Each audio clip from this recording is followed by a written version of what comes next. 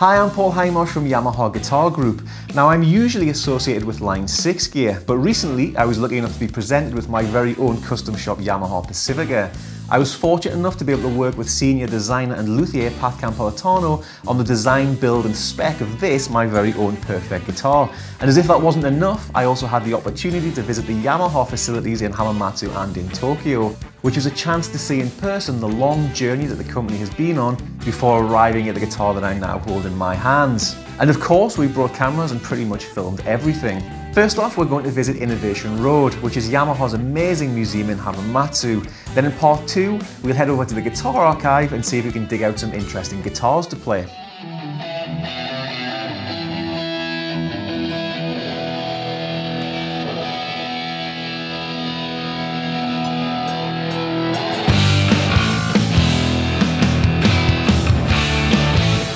This is my first time in Japan and hopefully not my last. It's a wonderful and colourful place. Every little thing seems to be completely different from what I'm used to in the UK.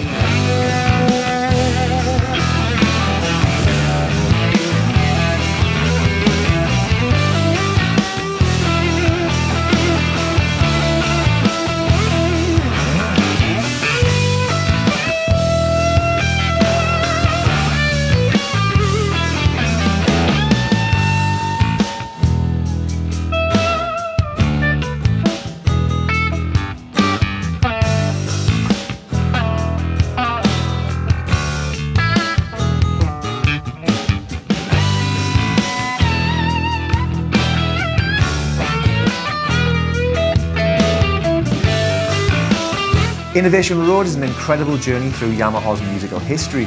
It's a real eye-opener to see just how many Yamaha products have impacted on my life as a musician.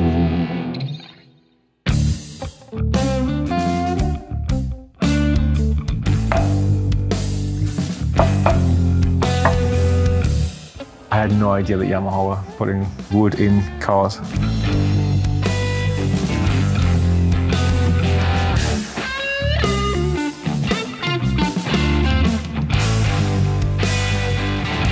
So this is the sort of thing that I'm really interested in, because this is the first production Yamaha electric guitar.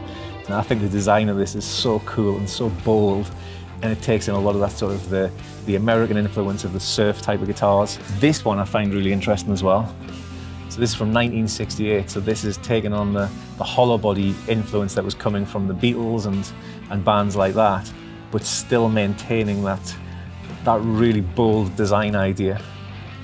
So Yamaha has such a wonderful history and such a long history of creating really interesting guitars, as well as being high quality and all the normal things you would associate with Yamaha. You're also looking at some really interesting designs. And then you have things like the SG-2000. So this was really the Yamaha electric guitar that put Yamaha on the map as not merely reproducing American style guitars, but actually coming up with their own thing. And certainly for me as a guitar player, starting out and listening to bands like Duran Duran and stuff, the guitar player from Duran Duran used to use one of those. This is made for Carlos Santana. So this would be one of the very first of what later became the SG-2000. So this guitar here is one of my favourite sort of rev star designs. I love the colour on this. I love the scratch plate on this as well. So this guitar in particular was a massive inspiration for when I designed my own Yamaha Pacifica guitar. But this design concept that they had at the Cafe Racer with the motorbike idea and that stripped back look was really where the whole thing for my Yamaha Pacifica came from. And then obviously Yamaha do some amazing bass stuff as well. So things like the BB bass, BB-2000 from 1978. So I used to see those basses on top of the pops all the way through the 80s, and some classic recordings.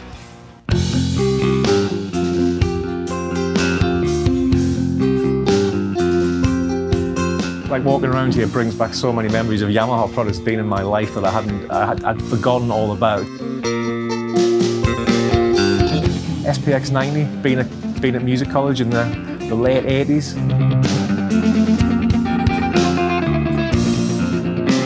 Originally I had one of these as well, this DD10. Things where you just forget how much of an influence that Yamaha have had, not only on music in general, but actually on me.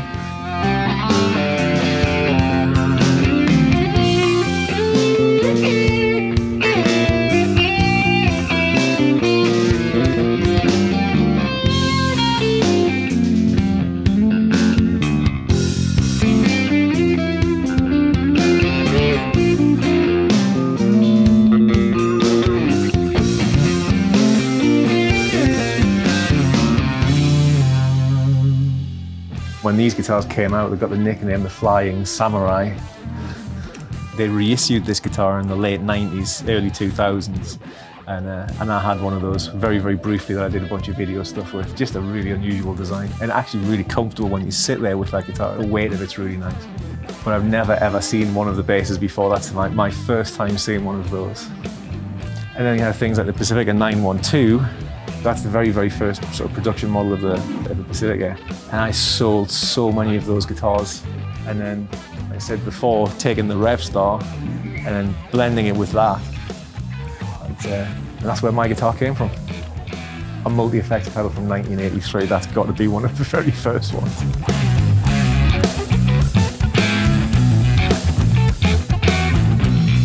I think when I first got into recording in the early 90s, I guess. Early 90s, I had something almost identical to that. So that's what started me on the journey of recording music. True story. So I remember selling these in music stores, and I'm a little bit horrified to see that the date on that is 1998, so that more than anything else in here has made me feel really, really old. That's a bit depressing, actually.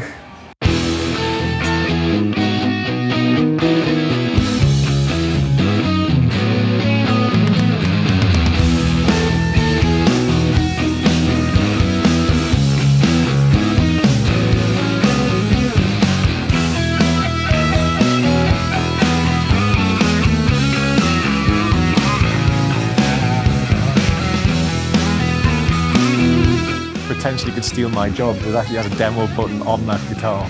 And then this as well, the silent guitars that Yamaha do, it's just, again, another really bold design. I like the way that Yamaha are always prepared to sort of do something completely different and forward thinking as well.